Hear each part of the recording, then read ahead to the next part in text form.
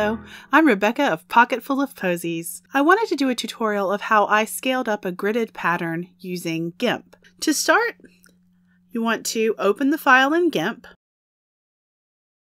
and I'm just going to do one pattern page at a time.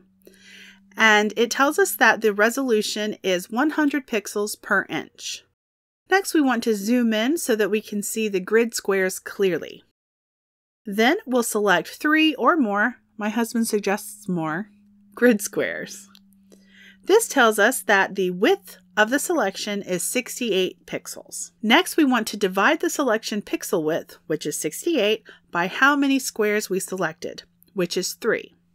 That gives us 22.666, which is the pixel width of one square or inch. Remember when we noted that the original resolution was 100 pixels per inch? Now we'll divide that 100 by 22.666, which is the width of one square.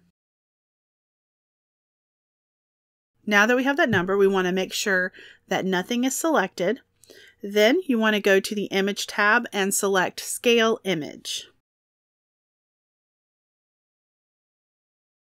Make sure that % is selected on the side here, and then also make sure that the width and height are linked.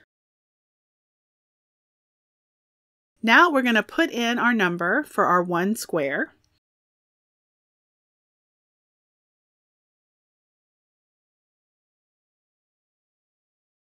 Then just hit scale.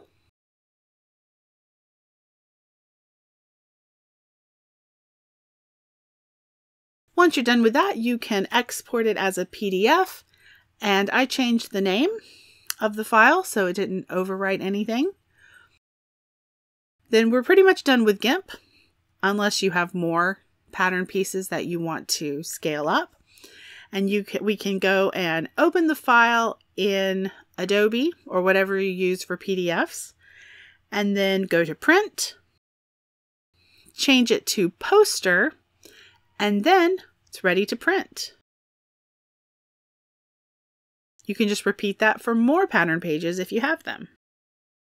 Thank you so much for watching this video. I hope you found it interesting and or useful. And please stick around for more sewing and sewing adjacent topics. If you enjoyed this video, please give it a thumbs up. If you haven't subscribed yet, go ahead and do that. If you'd like to support my channel any further, I do have a Ko-fi account, and that is linked down below. Thank you for spending your time with me, and I will see you again on our next sewing adventure. Bye!